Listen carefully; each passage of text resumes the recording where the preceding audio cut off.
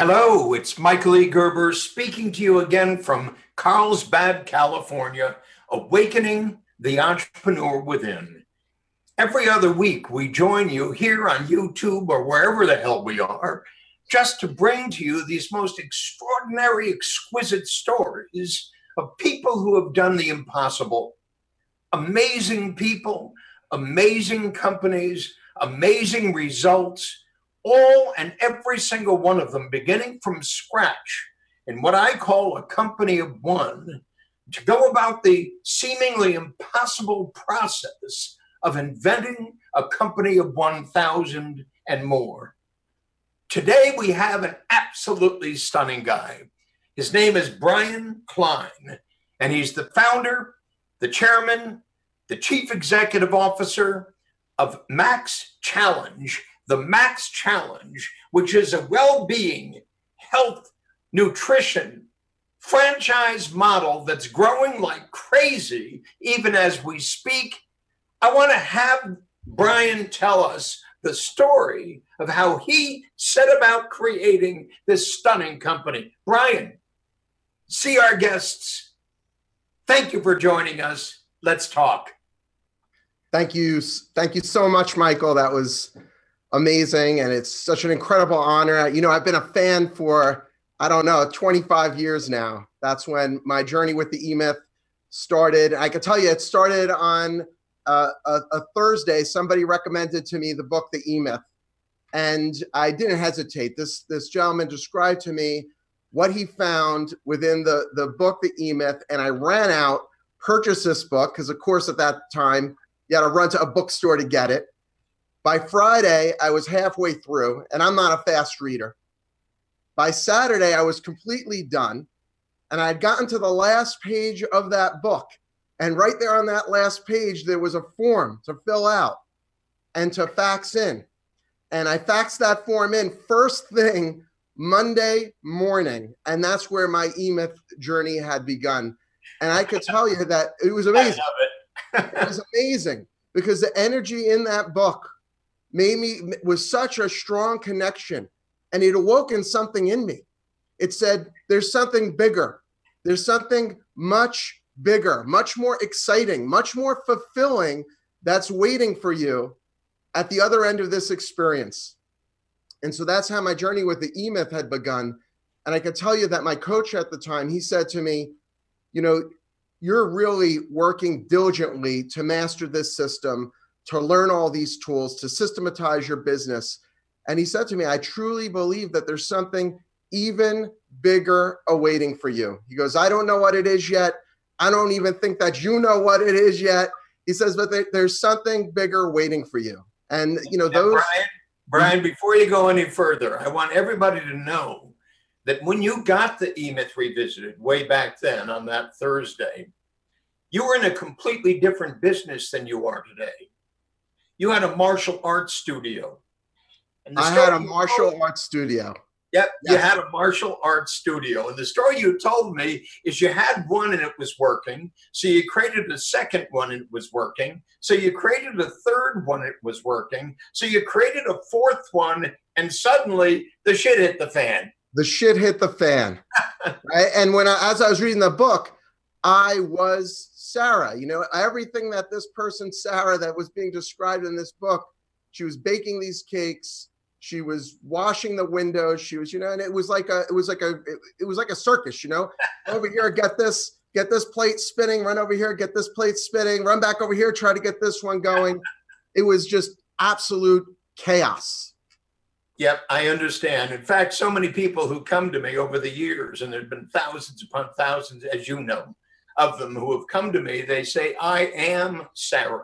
You were talking about me. Sarah, of course, is the person in the book who I speak to as though I'm her coach, and we walk her through the chapters in the book as we begin to understand the 7 discrete steps that must be taken in the creation of a company of 1 to grow it to a company of 1,000.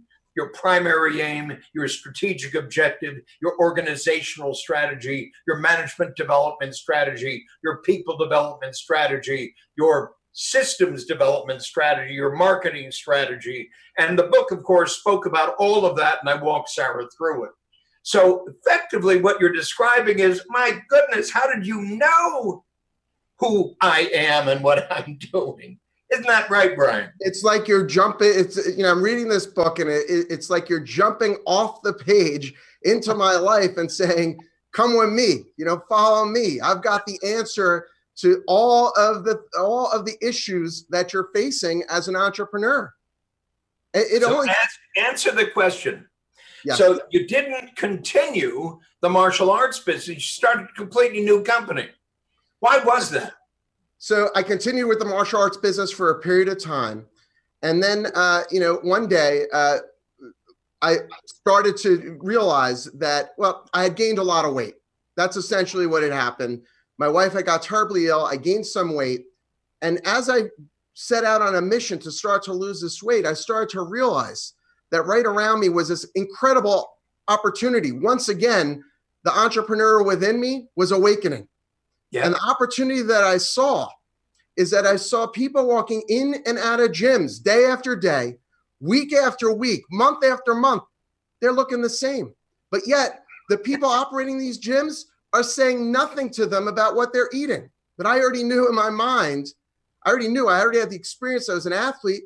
I knew that it was a combination of nutrition and fitness that was going to get them to where they needed to go. Also, these people walking in and out of gyms only if they're actually going. Most of them are paying for the gym, but they're not even going. So I saw this incredible opportunity. The entrepreneur within me was awakened once again to combine fitness classes, incredible fitness classes, with the motivation, because I knew that the best classes on the face of the earth were the ones that people actually would go to, and nutrition counseling to help people make absolutely astounding changes to their health, to their appearance, and to their fitness levels, to literally reinvent themselves from the inside out. And that business now is called the Max Challenge. I love it. And so in our context, Bryan, you awoke with that entrepreneurial passion, with a dream. You had a vision, you had a purpose, you had a mission. That's the conversation we use at Radical You. I have a dream, I have a vision, I have a purpose, I have a mission. Your dream was to transform the state of well-being worldwide. Your vision was that you could invent the McDonald's of nutrition and wealth training worldwide. Your purpose was that people would suddenly experience the expansion of their capabilities in their lives as their bodies, their mindset and relationship to their bodies was transformed.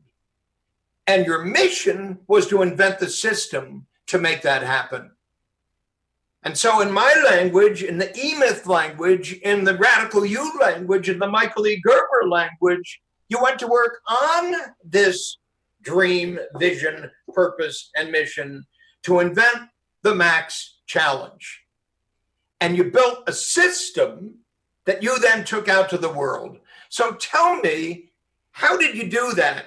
What did that look like at the very beginning when you opened System 1, Operation 1, the first place in the process? Yeah. So even before that first unit opened up, before we opened up the first center, I knew, because of the training that I received through the emyth, through Michael Gerber's teaching, through truly studying all of his books, I knew that I was going to start at the most important place with what Michael calls the primary aim, right? And I knew that I truly, in my heart, wanted to start a business that was driven by one thing, a purpose to make an astounding difference in the lives of the people that it served.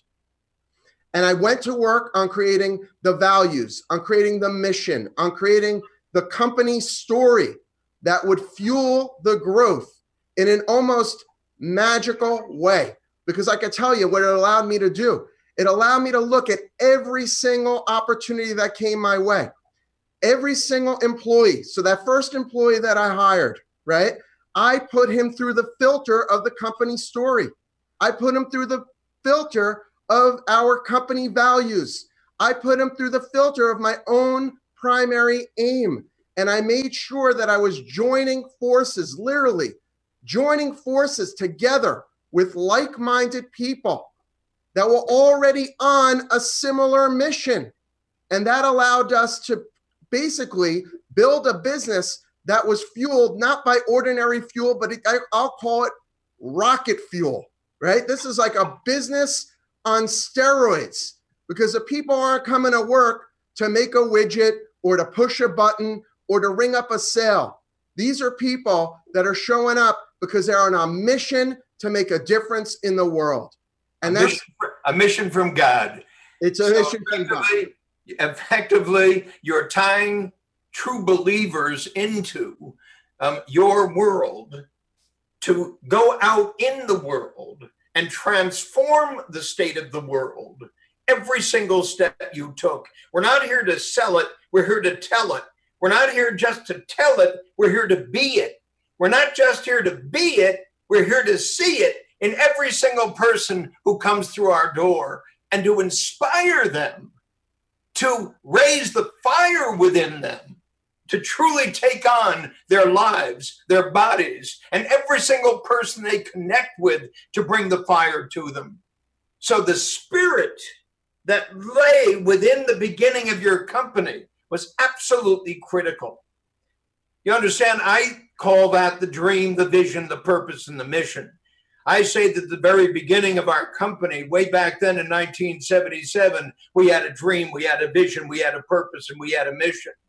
And that was the heart of what we set out to do. The heart of what we set out to do lives in my heart, lives in your heart, lives in your people's heart. So tell me then, as you began with your first unit, what do you call it? A studio, a store? What do you call it? We call it a center.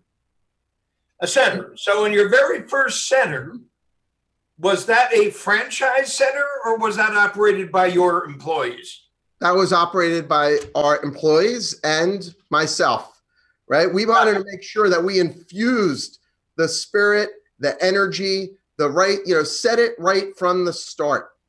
So you were the franchisee. I was the franchisee. I was the franchisee.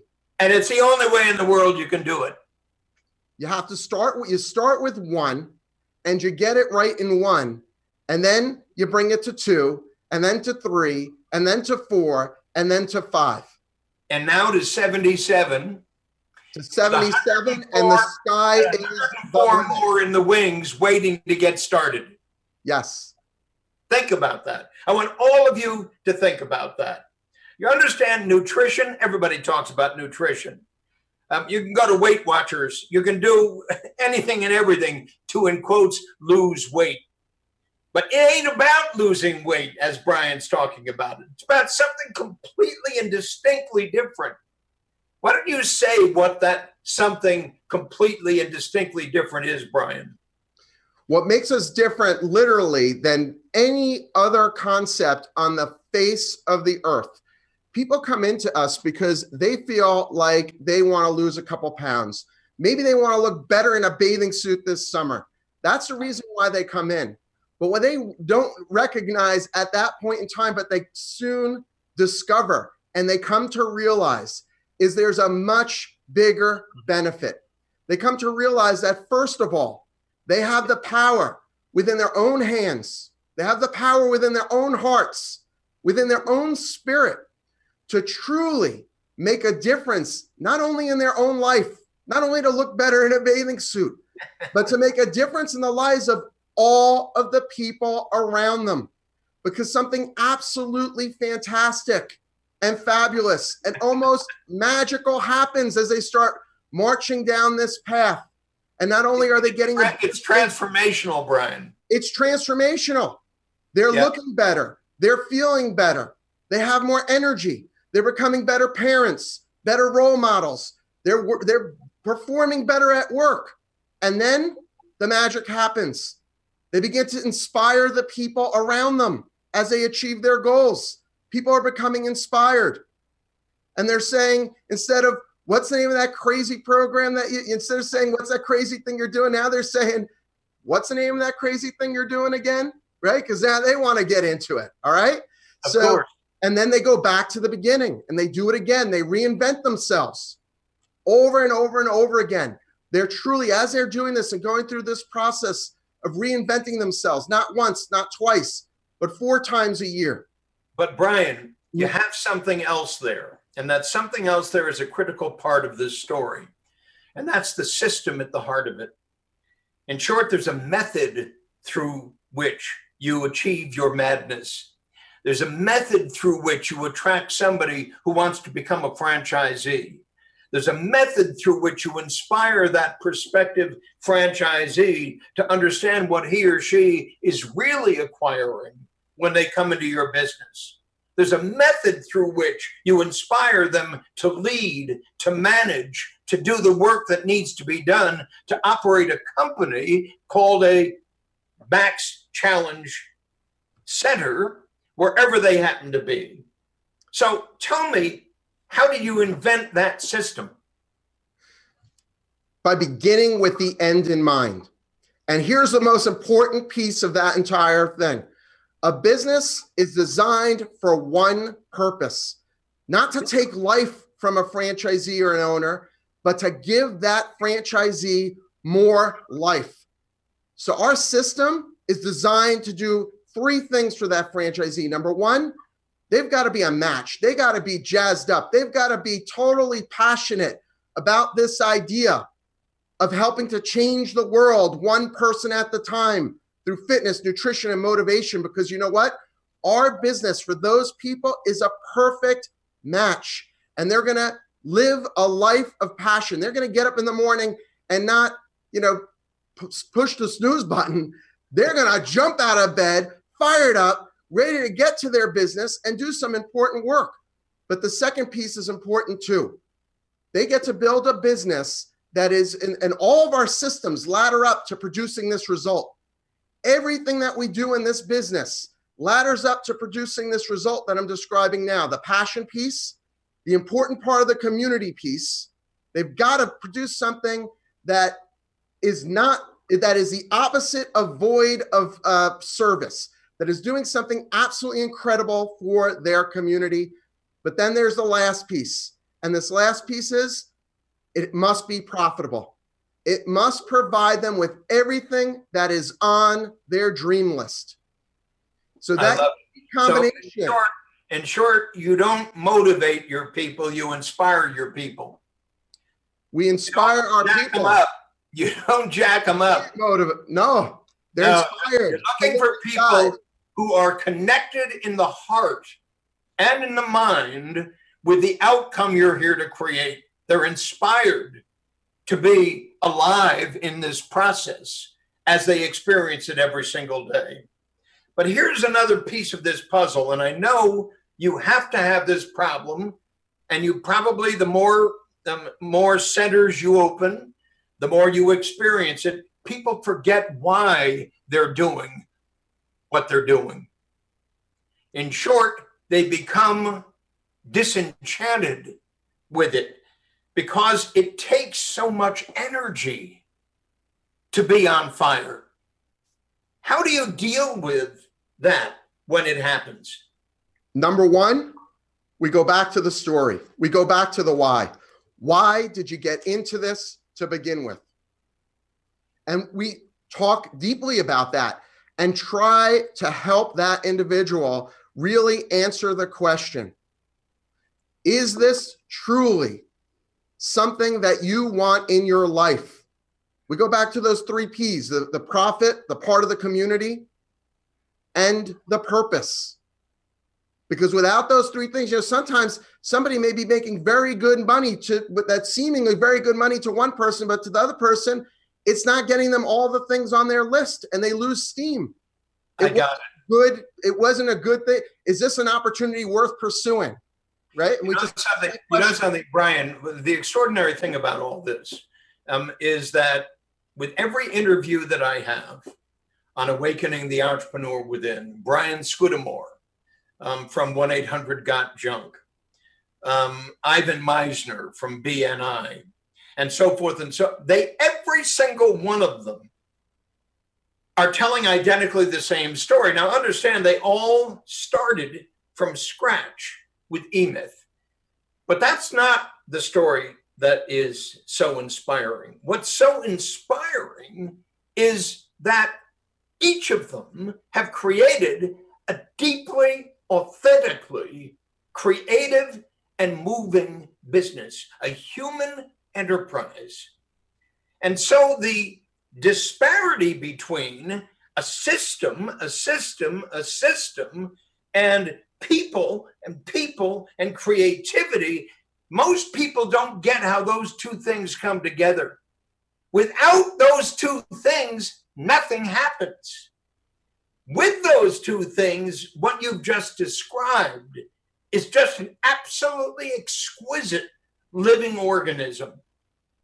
And so I am so moved when I speak to folks like you who've been touched by emyth, moved by emyth, taught by emyth, trained by emyth, inspired by emyth, but more than that, then went out and did that themselves. So I love to say, most people read my books, but some very, very exceptional people do my books.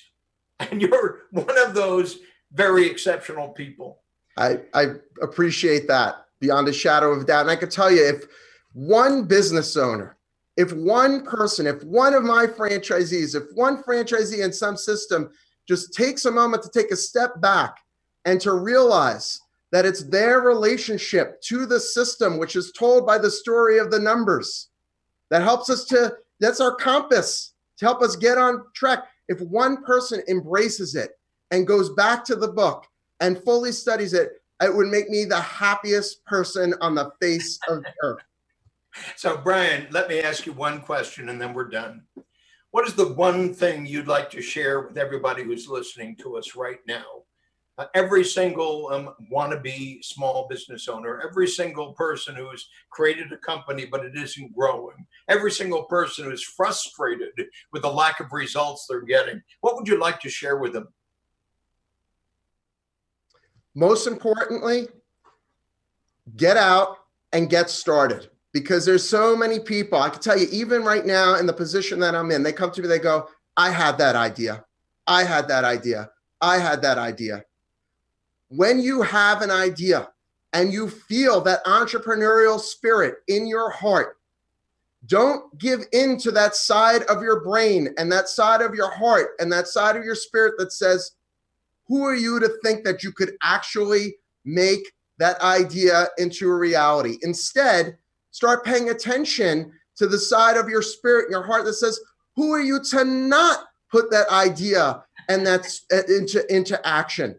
And then immediately go get the book, The E-Myth, go get Michael Gerber's materials, get yourself jacked up and start from the beginning with your primary aim. Start from the beginning, discovering the purpose, and create a business that starts with the purpose, then plan the entire system out in a way that delivers on the promise in a magical, systematic fashion to consistently produce results. And your life will change, but even more importantly, the lives of all the people whom are touched by your business will change in almost magical, almost seemingly impossible ways. Customers, franchisees, everybody. I absolutely love it. We have to go now. It's absolutely been wonderful having you tell your story. There's so much more you can share, and we're going to find the time to do that, because I'd love to share your story with our students at Radical U through year 1, year 2, year 3, year 4, and year 5. Going down what we now call, Bryan, the eightfold path. And the eightfold path starts out with a dream, then goes to a vision, then goes to a purpose, then goes to a mission, then goes to the job and the client fulfillment system, then goes to the practice and the client acquisition system, and then goes to the business and the turnkey management system, and then goes to the enterprise, the turnkey leadership system. So the process, every single human being on the planet can do it. And I'm inviting every single person listening to us right now to come and to emulate exactly what Bryan Klein has done in his life and now is doing it in yours. Thank you, all of you, for coming here to Awakening the Entrepreneur Within. We'll see you next time with another absolutely unbelievable story. And Bryan, see you soon. Take care. Thank you very much. Bye-bye.